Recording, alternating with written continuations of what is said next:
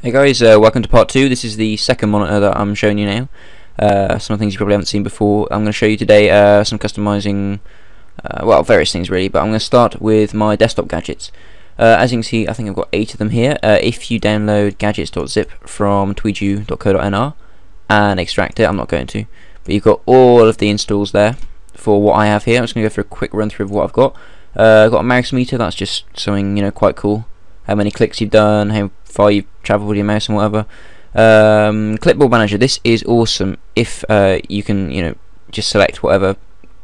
Okay, let's say that, copy that, something else, copy that. See that it basically logs your copy history, and you can select whichever one you want from as far back as you had it installed. Another thing that I've got is uptime. I've currently had it up for 41 minutes.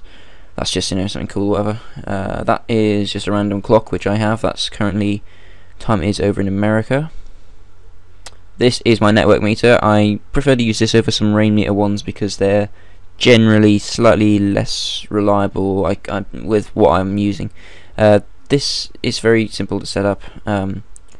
Wireless or wired network, and just, yeah, basically choose whichever whatever you want on that. To-do list, this is, I use this. I've got my little list of things to do on there, hence the name to-do list. And here is Twitter, or what I use to look at my Twitter. This is tweets, which is very useful indeed. You can customize the height, size of it. All this I haven't actually done for some unknown reason. Anyway, that is how I like it. Yay, that's good. I'm going to update later, not now. What else? Oh yeah, there's Digsby. Yeah, Digsby is awesome. Digsby is basically combining loads of IMs into one. Let's hold on, let's have a look. My accounts. Okay, so I've got MSN and AIM there. If I want to add account, I can add any of these here, and everything is in this one package. I can talk to people on MSN or AIM.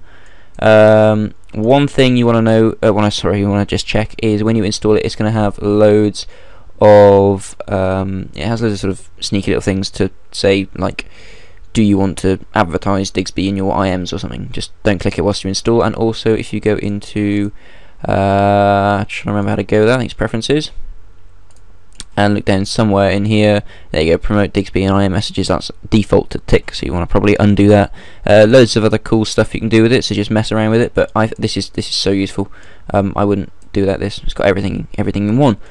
Radio player, I like to listen to radio. It's got preset ones, whatever. You can add custom stations as well. That's really quite cool. What else can I show you? Just get rid of that. I think that's pretty much it. Oh yeah, I'm going to show you Displayfusion now, actually. If you download Displayfusion here and install it, you can see everything there to need to install. It's on the left monitor, so I'm just going to open it up and drag it over. Once you've installed it, that's wrong. Once you've installed it, just want to open it. There you go. This is really good for setting up two wallpapers on two monitors, for example, or you can use it to change. Sorry, yeah, as you can see, I've got use one image at a time. If I click on randomly change images from computer, add folder, go to wherever, desktop backgrounds, Boxman. Okay, interval is going to be 5 minutes, so that's good. And click apply. It will now change the background image every 5 minutes.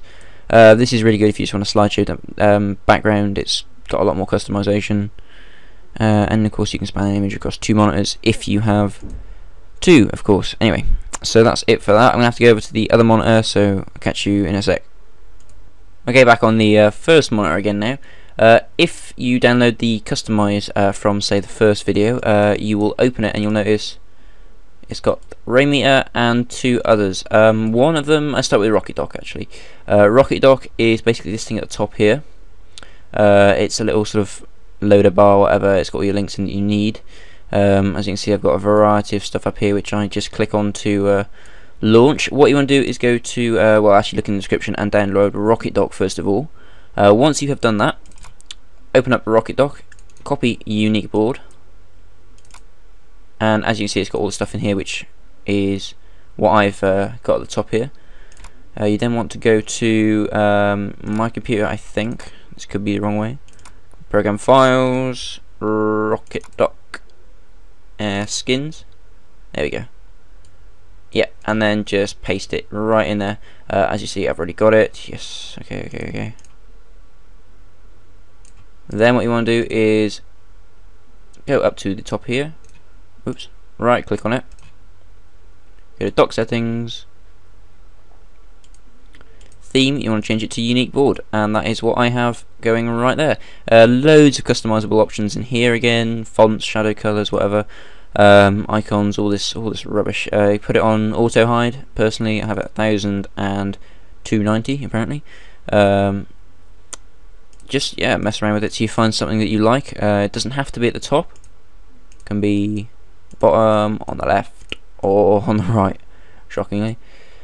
Yeah, as I said, just mess about with it. It's a really cool thing to be having going. One thing that I would suggest to do is right click on here and click on lock items, otherwise you tend to sort of delete them from the list, which is not good. But yeah, that's about it. I will go on and show. You might have noticed that my toolbar is auto hiding. Just a quick tip on how to do that. You want to go to properties if you right click on it, and basically click auto hide taskbar. Also, whilst you're in here, there's loads of other sort of customizable things you can change. For example, if you go to start menu and then customize, you can change what's displayed as a menu, as a link, what you've got on your start menu. As you can see, I've got downloads there, and I've lost a few things as well, which I can't even remember. Just change it around to however you fancy, mess around with it, and I hope that's useful. Right, close that. Last but not least, if you go back into the customize folder, open up Start Org Changer, you'll click on Start Button Changer, and as you notice, my start button here is kind of weird. Very simple program, does it just a ticket. Restore the original backup, that just sets it to the default one. If you click on that one, you can see I've loaded 10 sample orbs there, and I don't know, whatever you want. Let's load that one. And as you can see, click on it, tongue comes out. Yeah, okay, cool. I don't like that one actually. Let's try that one.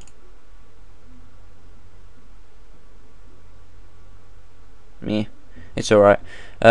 Just mess around with it till you find something you like. If you want to download some more, let's go to. You want to go to divineart.com. I have here. Go to customization, skins and themes, system monitoring, rain meter. Link will be in the description, don't worry about it. Actually no, sorry, that's complete bollocks, ignore me. Oh shit, that was shite. Right, just type in start org. There you go. And you should have, if it searches, you should have loads of ones you can download and use till your heart's content. Find one that you like, and yeah, that's basically it. Thanks for watching. Links in the description, everything's there. Please thumbs up and subscribe, and I'll see you hopefully soon with another tute.